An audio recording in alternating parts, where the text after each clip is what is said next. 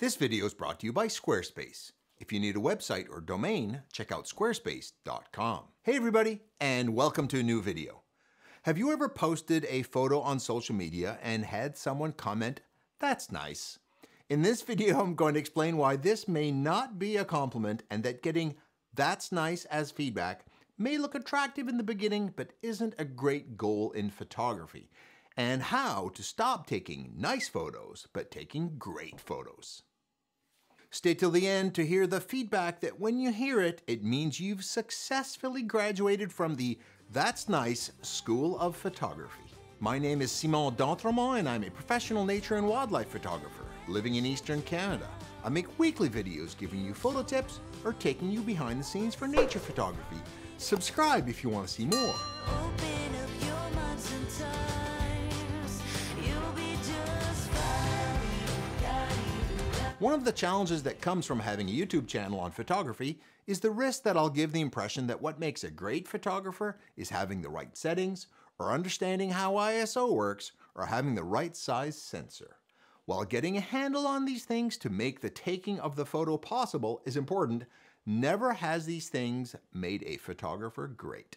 They are the means to your photo, not the predictor of its quality. So what's the problem with getting "that's nice" as feedback on your photo?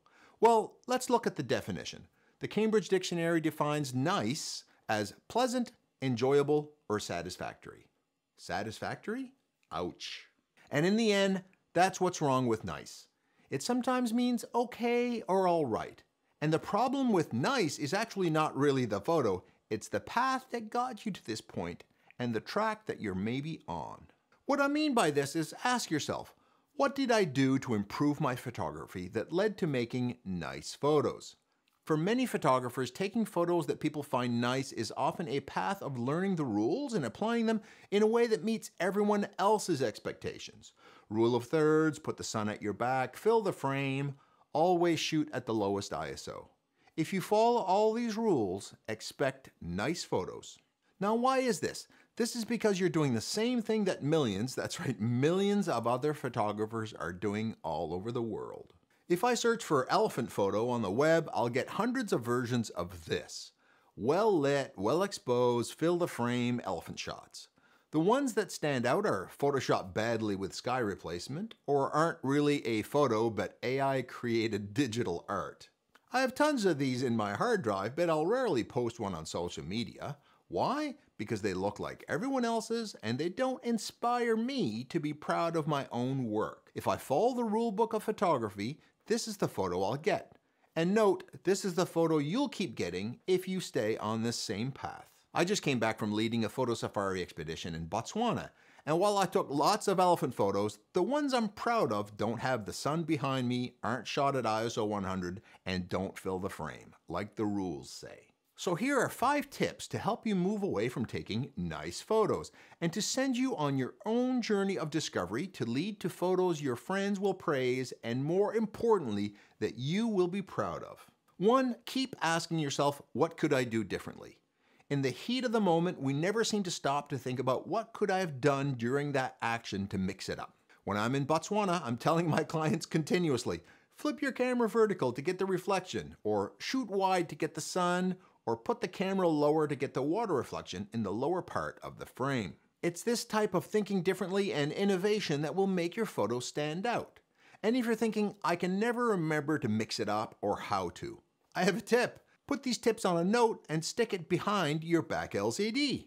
Handy. Number 2 to stop taking nice photos, invent a new thing.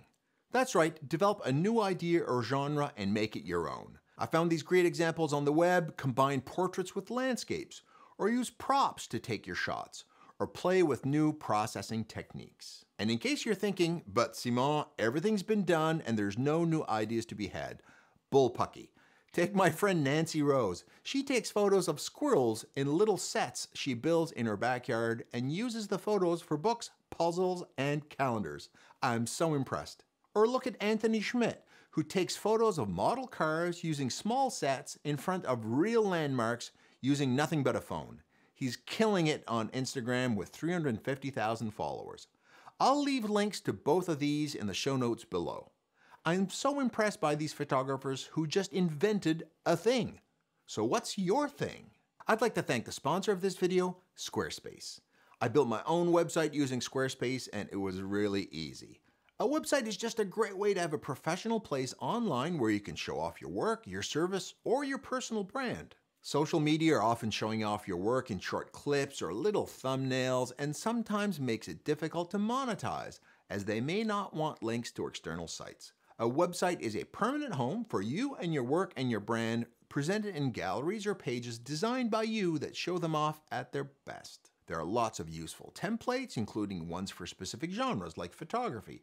Or if you're more daring and artistic, you can go outside the templates using the new AI feature called Squarespace Blueprint to help you personally curate your own build. It's also a great way to monetize your work by setting up an online store so you can take payments by credit card or even PayPal from all over the world. And now with a new added feature of buy now and pay later with ClearPay and Afterpay. Go to squarespace.com to sign up for a free trial, and when you're ready to launch, go to squarespace.com/Simon for 10% off your first purchase of a website or domain. For my third tip, it's time to break some rules. The sun behind you, which is often advised, is rarely the best place to take a photo that stands out from the crowd. Try putting the sun behind your subject. Do this when the sun is low for best effect because it will be softer. And get a dark background when you can, and go for that rim light while you're at it. Another rule to break, shooting super tight or super wide rather than the fill the frame advice. Filling the frame is boring. Go for tight close-ups that reveal details that people haven't seen before. I do this in wildlife photography all the time.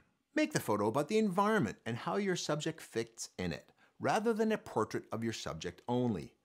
The worse the weather is, the better it is for showing the world around your subject. For tip number 4, time to break even more rules. Some people will say, only take a photo if it's perfect, and if you take more than one, you don't know what you're doing. Another bullpucky story. Shoot, shoot, shoot. In digital, they're free. When there's action in front of you, hit the shutter. Forrest Gump's mother once said, life's like a box of chocolates. You never know what you're gonna get. Same with photography. When I get back from a shoot, it's like opening presents at Christmas. All kinds of surprises, fortuitous alignments, and great action. To help you get these action shots, a few tips. When you're walking around, keep action settings on your camera. Lots of shutter speed, autofocus continuous or AI servo on a Canon. Several focus points, not just one, so that if something quick happens, you're ready for it. And maybe program these to a custom button to recall them quickly. And when action happens, shoot. And tip number 5 for exploring these new areas of photography, it's being brave. This means having enough courage to not have your photos loved by everyone. That's right, not everyone will love your photos, but maybe that's because you're leaving the mold of what people expect. But you know what? If this means you're innovating and learning new things, maybe this is success, because you've left the world of nice photos. Even Einstein thought that quantum physics was weird and couldn't be right, but it was. And in art, many artists pushing the boundaries in creativity will have doubters. You know what? That's okay. You need to break a few eggs to make an omelet, and it's not going to be perfect the first time. So innovate, experiment, and trust in your own instinct to be unique. Working to fit into a mold of how others view the world will lead to more nice photos. Only you can show the vision of how you see the world, so get out there and show them what you've got. And I promised you a bonus tip, and that was how to know that you've graduated from the nice university. There are 2 things people will say that let you know that this has happened. One is when someone says, I knew it was your photo before I read the caption. And the other is, I love your work. The reason these indicate success for you is that your photos are identifiable as yours by their style. And when someone says your work, it means you have a body of work, a number of photos, which represent this style. It means they've seen your photos before, identified with how it made them feel and how they look, and enjoyed the process of adding that to their repertoire they recognize by seeing more.